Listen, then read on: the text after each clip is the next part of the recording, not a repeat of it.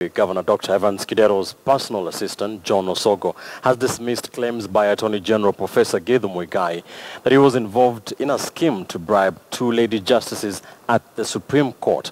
Responding to a question from Justice Philip Tonui's lawyer, Fred Ngatia, Osogo insisted the two ladies discussed in a short text message with Kidero's accuser, Geoffrey Kiplagat, work for the Nairobi City County Government. KTN's Patrick Amimo has the details. The whole truth?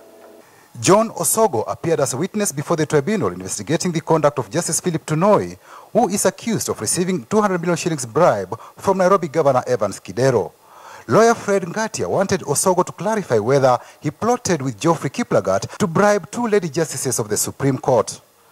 Osogo told the tribunal the two ladies he referred to were Mercy Kamau and Jane Thiongo. The ladies work at the county government and were to process Kiplagat's application for the position of Director of Communication, which flopped. Osogo said he was made to believe that Kiplagat was a well-connected journalist. Osogo amused the tribunal when he said Kiplagat later became an extortionist. Why did Kiplagat pick on you and Mr. Njeru to malign your names, as it were? I honestly don't know. So if you don't know, why did you not find out? Here is a person who is networked, knows many people, but just chooses to do an affidavit maligning you and Mr. Njeru. The minute Michael Njeru called me and told me he had received that affidavit, I told Michael Njeru, we are being set up for extortion. That's what I told Michael Njeru. And I did not see it needful for me to pursue that. Osogo also rubbished Kiplagat's affidavit that they met at Kengele's restaurant in Lavington to discuss 200 million shillings bribe for Justice Tonui. He says that you spoke to the judge on his mobile phone. In oral evidence, he elaborated that during that phone conversation, you talked of a bribe of 200 million shillings. This is a script. You have never met Judge Tonui.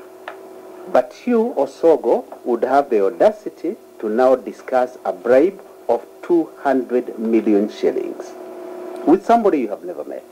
Have you understood me? Yes, I do understand you. Please give me your direct response. No, that is not true. I would never discuss an issue like that with somebody I've never met. The figures being mentioned here are really astronomical figures.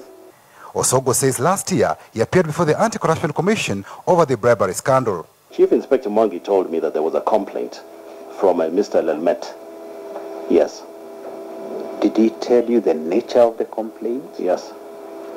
Did he tell you it involved a bribery allegation? Yes, he did. Chief Inspector Mwangi thought it was a big joke.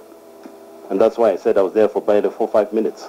Osogo was put in a tight spot over an SMS he sent Kiplagat asking him to confirm the date of a ruling. You are referring to a particular ruling to Kiplagat. And I'm saying, how would he know what ruling you are talking about and what is his connection with it? I am not getting your question, sir.